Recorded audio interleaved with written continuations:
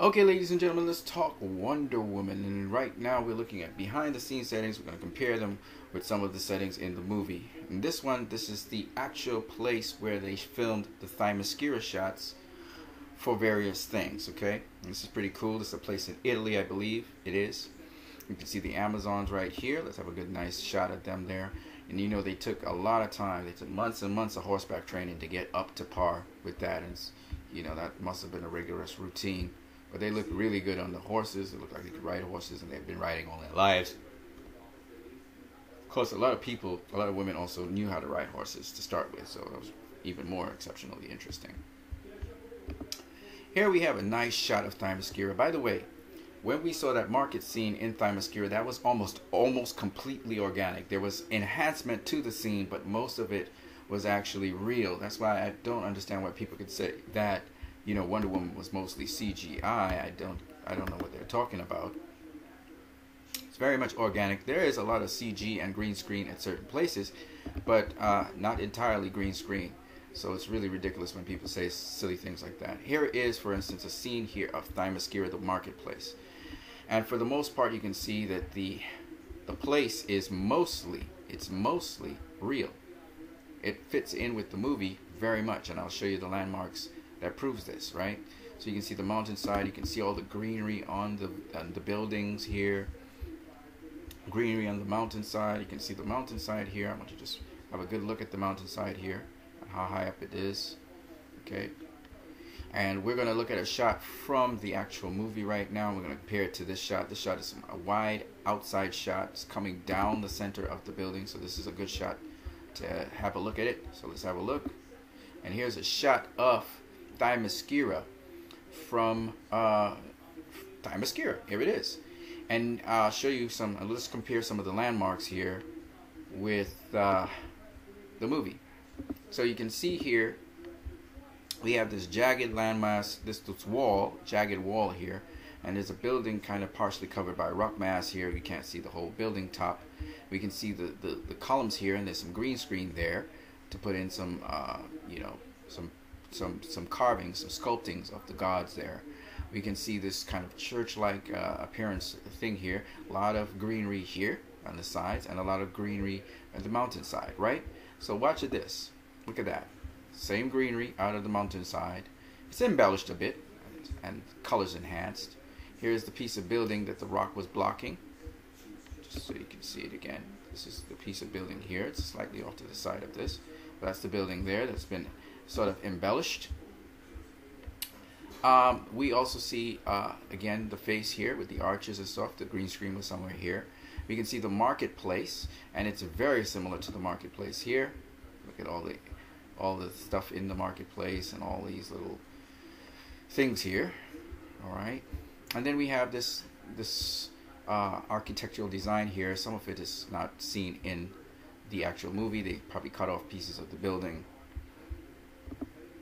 See the architectural design, see the cut off pieces of the building, but for the most part, this is the building here. There's an arch right here. I don't know if there's an arch there. Let's see. Yes, there's an archway here as well. All right.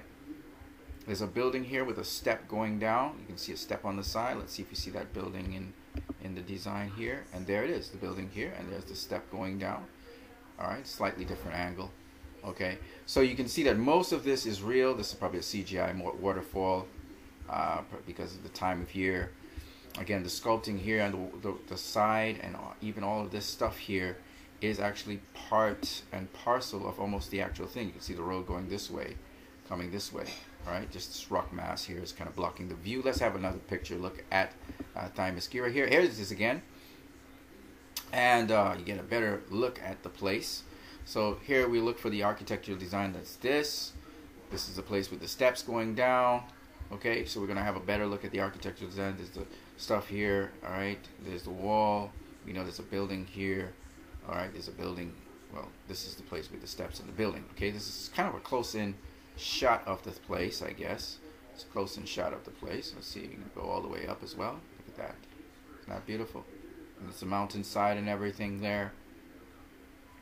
And you can see people walking down some steps here, but you can see there's a big rock face here. So we'll look for that rock face, okay? And it has buildings in the rocks. See, the buildings are built into the mountainside. Okay, so all right, let's have a look and see if we see those artifacts in the movie here. And there is the staircase place, like we said, and here is the building. Here's the building on the side. Look at these two windows. This will be able to identify it, and let's just have a look at that very quickly. There's the two windows right here. This is the close building close to us. That's the building we were just seeing. And let's see here. We said a rock face. There's a rock face. There's a rock face here with buildings and stuff in it. Let's see if we can see that. And you can see here, a building kind of protruding out of the rock face here, and some steps and stuff. Let's see if we see that there.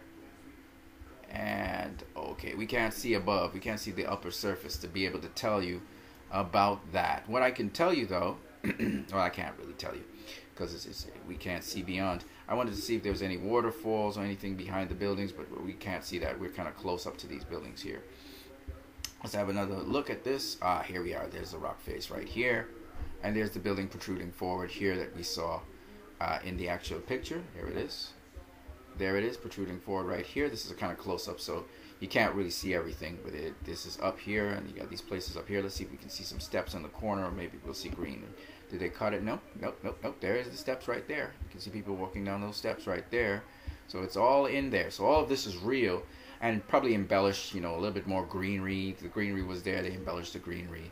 They put in a river probably in the back. I don't know because I can't tell you because it was too much of a close-up for me to be able to tell you. I'll try and find some other pictures to see if I can see that. And you can see that all these houses in the background, which I think were actually houses in the actual movie as well. But interestingly enough, if you look in the background here, as you continue onwards, the mountainside goes up, but it's very green here. So they embellished again the mountainside, I believe. And I think the architecture is more or less the same, the sculpting. So you got here, mountainside here, mountainside there. This one's kind of going up a little bit higher than usual, I would say. Let's have a full look at it. There you go. So this is the mountainside here, the full mountainside. You got another full mountainside that way. You got all these architectural designs, and you got mountains overlapping going backwards there. Let's see if we can see that in these pictures. And yes, there is the mountainside, the big mountainside there. Another mountainside here, and the mountains overlapping as they go off into the distance. We'll see if we can have another look at it. Yeah. All right, so they more or less followed the architectural design. They more or less followed the architectural design, except I saw a characteristic arch somewhere here. There was an arch somewhere here, if I'm not mistaken. Let's see if we can see that. Yeah, there it is, the arch here. But mostly everything else here is pretty much real and embellished. Embellished a bit. And you also notice there's a statue here. There's no statue. They just create that. So that's CGI that's been put in there. Now, the embellishment and everything else, and you can see that all of this is actually real. These are actually real things embellished into CGI. So the amount of green screen in this and remodeling in this shot, in this particular view where Diana is walking through the market of Themyscira is actually minimal. Well, not minimal. There's a lot of work that's done, and to actually grade, sculpt, and so on. And there's a lot of layering that's going on here, really. But at the end of the day, this is mostly organic. And again, it points to the point that people say that Wonder Woman, it's a lot of CGI. The CGI here is a composite, and it's meshed with reality. That's the one thing about the DCU I like. If you look at Thor Ragnarok, you can tell everything's CGI. If you look at Avengers, everything looks CGI more or less. You can see the CG elements in the real world elements. You can't tell that with these movies in the DCEU. They usually merged in pretty well, except I would say for Suicide Squad, where with the Enchantress thing, it kind of felt CG. You could feel the CG all the way through. But Man of Steel, Batman v Superman, Wonder Woman, for the most part, the films feel organic. I mean, the most CG-ish effect you might get the feel of is what the final battles, the final acts, like with Doomsday versus the Trinity. The final sets of action started to become kind of CG heavy. When you look at Man of Steel, you don't feel the CG really in Man of Steel. It's very organic almost all the way through. And Wonder Woman, that final act with Ares feels a bit CG. But other than that, you don't really feel it all the way through the movie. Most of the time, you can tell. But I mean, Guardians of the Galaxy Volume 2, the whole thing's CG. It's a CG fest. I mean, come on now. Justice League, again, feels very organic. Again, I believe because they composite. I heard a guy say that Aquaman, when he's knocking that parademon down to earth, it's in front of a green screen, and I really don't know. I can't really tell you if it's in front of a green screen or not. I know you're seeing the sky, and he's coming down from the sky, and he's coming down below, and you see the buildings and stuff below. But I would say that it's very possible that there's a lot of compositing going on there again, and there's real elements mixed with CG or green screen elements, just like this picture here. That's the thing that people don't understand. When it comes to DCEU, they try to stay as organic and grounded as possible. Marvel's not really interested in that. You can tell in a Captain America film, the airport scene, you can tell what's CG and what's not. You can just look at the sky, look at when they're fighting and stuff, and you can tell what's CG and what's not. By the way, CG has come a long way, so I wanted to just say that. But at the end of the day, it doesn't feel real. But when you look at a DCEU movie, you actually feel it. You feel the camera shaking. You feel the world shaking. You feel the elements of film in there. You can tell that this river here flowing right here is more than likely CG. This river here flowing here is more than likely CG. So that's it. That looks like a CG river. It's really, really blue. So I wouldn't be surprised this river here, this basin here, is CG. You know.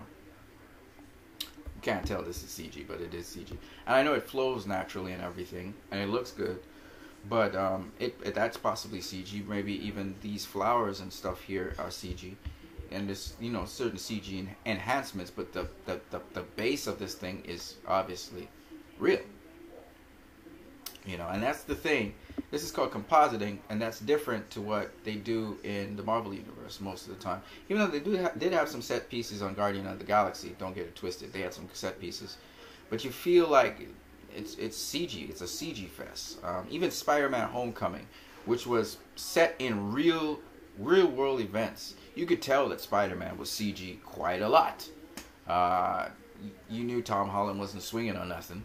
You know what I mean? And again, I'm just saying that you have to bear all these things in mind. That you can't be pointing at people because you're a Marvel fan and you're saying this is CG. All this thing looks like a CG fest and it's CG.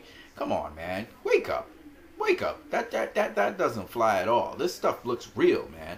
So that's why I get annoyed when people who should really be keeping silent open their mouths and say things when their company or the company they're proposing for does it all the time. So please don't do that.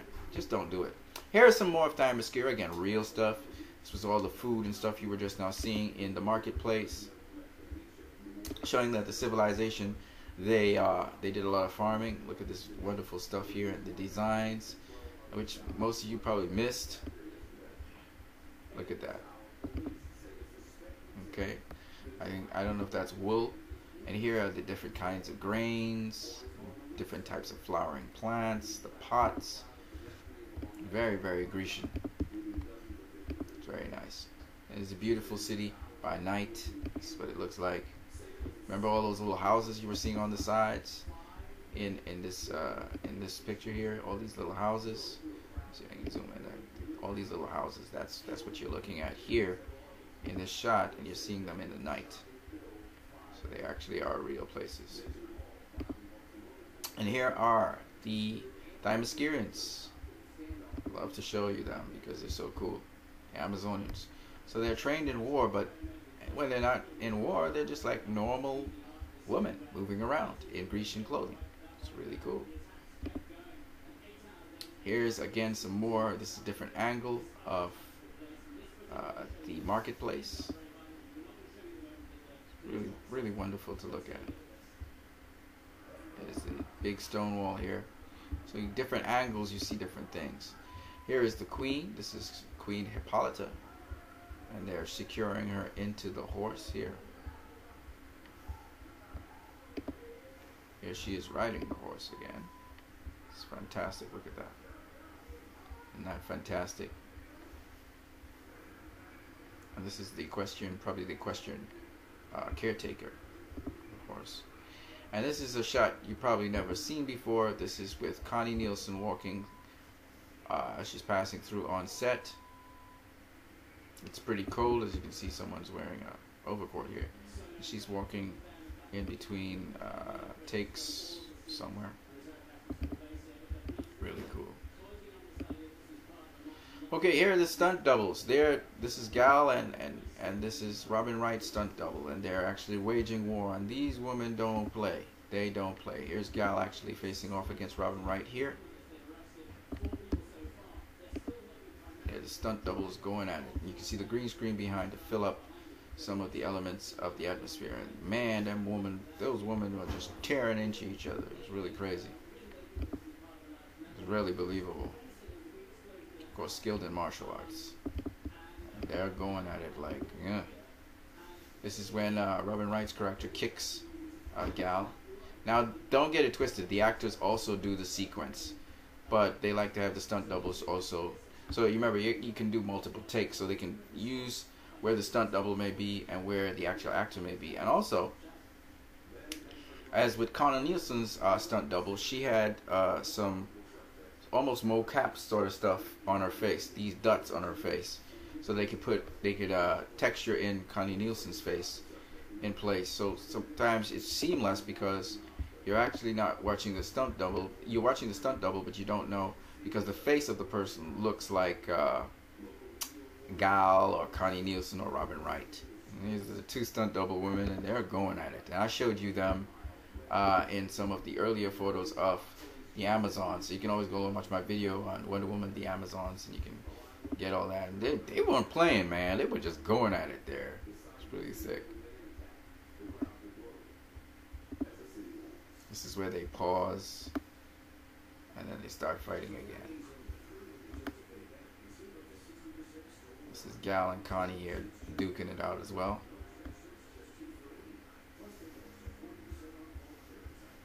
Not Connie, sorry, Robin Wright.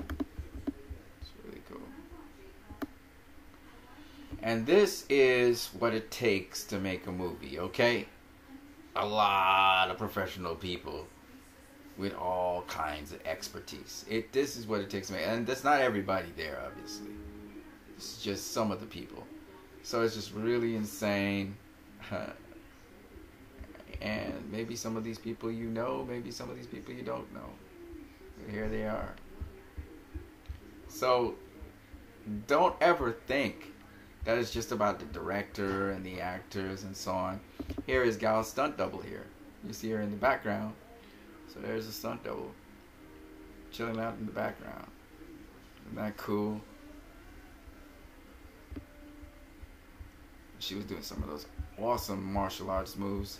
And if you pay attention a little bit more, you find more and more stuff. All of these people, ladies and gentlemen, all of these people. So when you see somebody making a movie, it's tons upon tons upon tons of people that make a movie possible, okay? Tons of people. I want you to see all these people's faces because they really are the people with the passion, the drive that help make a movie possible. There's a ton of them. It's really cool to see them all.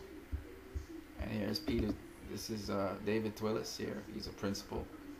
Here is Chris Pine. He's another principal. Gal here in costume. And of course, the director is Patty Jenkins. But then you got all these other people here, man. All of them. So it's a lot. To pull off a movie like this, it takes a lot of people. A hell of a lot of people. Okay? All of them good at something makes this thing happen. And this is not all of them. It's probably a couple. It's like 400 and something people, maybe even more. Because they're in different parts of the globe doing different things as well. But it's nice to see one big happy family and they know what they're doing and stuff. And of course, we didn't even talk about the people on the set, the extras and all these other people. Here are the soldiers, here are the Amazons, and it's a ton of Amazons. You know, I never really got to show you guys the complete picture. You got some green screen in the background. They're on beach, they're on site.